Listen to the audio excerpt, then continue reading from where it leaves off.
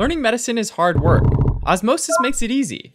It takes your lectures and notes to create a personalized study plan with exclusive videos, practice questions, and flashcards, and so much more. Try it free today. Breast cancer, or breast carcinoma, is an uncontrolled growth of epithelial cells within the breast. It's the second most common cancer in women, but can also, on rare occasion, affect men as well. Breast cancer is also the second leading cause of cancer deaths in women, after lung cancer. This is largely due to the fact that, oftentimes, breast cancers don't cause any pain or discomfort until they've spread to nearby tissues. The breasts are milk-producing glands that sit on the chest wall, on either side of the breastbone. They lie on top of the ribs and the pectoral muscles, and they're divided into three main parts. The glandular tissue that makes the milk is made up of 15 to 20 lobules. Inside each of these lie a bunch of grape-like structures called the alveoli, which are modified sweat glands surrounded by a basement membrane made largely of collagen. Zooming in on the alveoli, there's a layer of alveolar cells that secrete breast milk into the lumen, which is the space in the center of the gland. Wrapping around the alveolus are special myoepithelial cells that squeeze down and push the milk out of the lumen of the alveolus, down the lactiferous ducts, and out one of the pores of the nipple. Now, surrounding the glandular tissue is the stroma, which contains adipose or fat tissue, and this makes up the majority of the breast. Suspensory ligaments called Cooper's ligaments run through the stroma and help keep it in place. These ligaments attach to the inner surface of the breast on one end and the pectoralis muscle on the other. Just beneath the skin covering the breast, there's a network of tiny lymphatic vessels that drain the lymph, which is a fluid containing cellular waste products and white blood cells. These lymphatic vessels mainly drain into a group of lymph nodes in the axilla, or the armpit.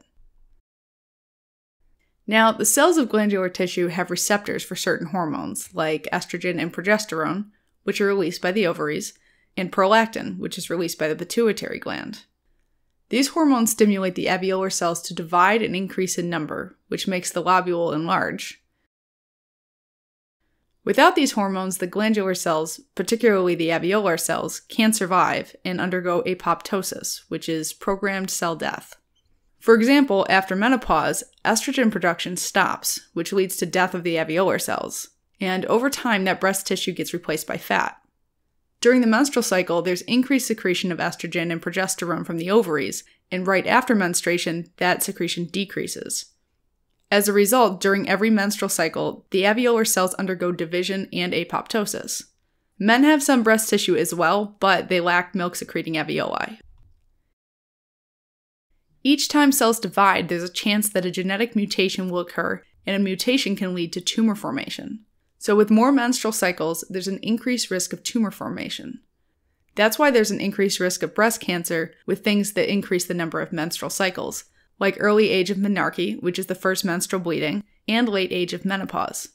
Similarly, medications containing estrogen also increase the risk of breast cancer. There are also other environmental risk factors such as ionizing radiation, like from chest x-rays and CT scans.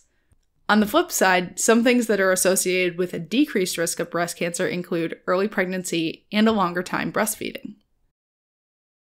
Breast cancer has also been linked to specific mutations in tumor suppressor genes, such as breast cancer gene, or BRCA1 and BRCA2, and TP53, which normally slow down cell division or make cells die if they divide uncontrollably.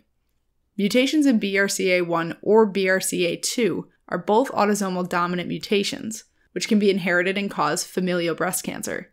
In addition to breast cancer, they also cause an increased risk of ovarian cancer. Some breast cancers also have mutations in the ERBB2 gene that increase human epidermal growth factor receptor 2, or HER2, which, when activated, promotes the growth of cells. In males, breast cancer is usually caused by inherited mutations in the BRCA1 and 2 genes. Once a cancer-causing mutation does occur, the affected cell, which is most commonly an epithelial cell that lines the ducts or the lobules, begins to grow and replicate out of control, forming a tumor. This tumor, also called an in situ carcinoma, is initially localized within the basement membrane of the alveoli and can be of two types. The first type is called ductal carcinoma in situ, or DCIS. and that's where tumor cells grow from the wall of the ducts into the lumen. If left untreated, over time, DCIS can cross the basement membrane to become invasive ductal carcinoma.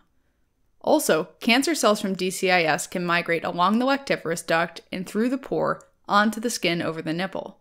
This is called Paget disease of the nipple. These cancer cells release a substance called mobility factor, which helps them break into and settle in between the squamous epithelial cells. As the cancer cells move into the epithelium, there's inflammation which brings extracellular fluid out through the breaks in the skin. This fluid then dries and forms crusts over the skin surface. The second type is called lobular carcinoma in situ, or LCIS, and that's where clusters of tumor cells grow within the lobules without invading the ducts, causing the affected alveoli to enlarge. Unlike DCIS, over time, LCIS doesn't cross the basement membrane to form invasive lobular carcinoma.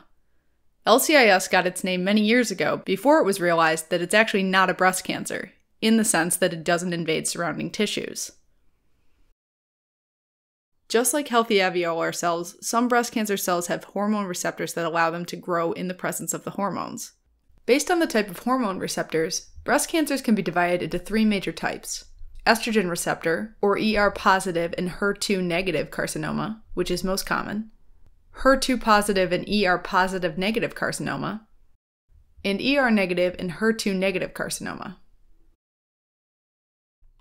Breast cancer can cause a few complications. First, the tumor causes local inflammation, which causes damage to the suspensory ligaments and lactiferous ducts, resulting in their fibrosis. Next, the cancer can invade nearby tissues, like the pectoral muscles below and the skin above. Cancer cells can also enter and block the thin lymphatic vessels, which causes lymph to build up in the interstitial space. Normally, this fluid buildup would cause a swelling, but the attachment of suspensory ligaments doesn't allow the skin to stretch. So, the skin becomes thickened and dimpled, like an orange peel, called peau d'orange appearance. Finally, tumor cells can spread via the blood to the spine, brain, and bone, or the lymph to other sites like axillary lymph nodes and the other breast. In males, breast tissue is very thin, which makes it easier for the cancer to spread to underlying tissues. The first symptom of breast cancer is a hard, painless lump or swelling, which is most commonly in the upper and outer part of the breast. Additionally, there may be a swelling under the armpit, if cancer is spread to the axillary lymph nodes. The breast can become immobile and fixed, or stuck onto the chest wall due to infiltration, if cancer cells spread into the pectoral muscles. Another symptom is dimpling of the skin over the breast due to involvement of the skin. Fibrosis of lactiferous ducts and suspensory ligaments causes retraction, or pulling in of the nipples. When Paget disease is present, it can cause itching, redness, crusting, and discharge from the nipple. Diagnosis of breast cancer usually begins by feeling a breast lump. Breast cancer can be treated effectively when it is detected early in the course of the disease. That's why regular screening with mammography, which is an X-ray of the breasts, is done in high-risk individuals. In addition, imaging using ultrasound and MRI may be done to detect the tumor. Finally, a biopsy of the swelling or a fine needle aspiration and cytology, where fluid from the swelling is taken, may be done to confirm the diagnosis. To determine the risk of breast cancer, each one is staged by the TNM system. T indicates the size of the tumor and whether or not it has grown in nearby areas, for example, the chest wall muscles. N describes the degree to which cancer has spread to nearby lymph nodes, particularly the axillary lymph nodes. And finally, M indicates the degree to which the cancer is spread to other sites or metastasized. Each of these categories is ranked from 0 to 4, with 4 being the most severe. Finally, the combinations of these substages determine the stage group, which are assigned 0 to 4. Treatment for breast cancer is based on the type and stage of the cancer, but commonly involves surgery, radiation therapy, chemotherapy, and hormonal therapy. Localized tumors are removed surgically by partial mastectomy, where the affected part is removed, and larger tumors, which have spread to nearby tissue, are removed by total mastectomy, where the entire breast is removed. In addition, nearby structures like lymph nodes may also be removed if the cancer has metastasized to them. Hormone therapy is used when tumor cells have hormone receptors like estrogen and HER2, and may include medications which block the formation or effects of estrogen. Alright, as a quick recap. Breast cancer, or breast carcinoma, is the uncontrolled growth of epithelial cells lining the ducts and lobules of the breast. Breast cancer usually begins as an in situ carcinoma, which can either be ductal carcinoma in situ, or DCIS, which is localized to the ducts, or lobular carcinoma in situ, or LCIS, which is localized within the lobules.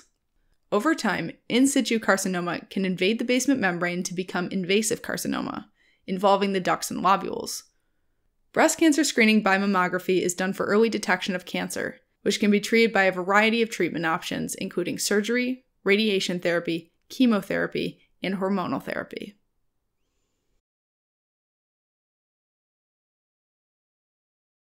Thanks for watching. If you're interested in a deeper dive on this topic, take a look at osmosis.org, where we have flashcards, questions, and other awesome tools to help you learn medicine. Otherwise, you can always support us by donating on Patreon, subscribing to our channel, or following us on social media.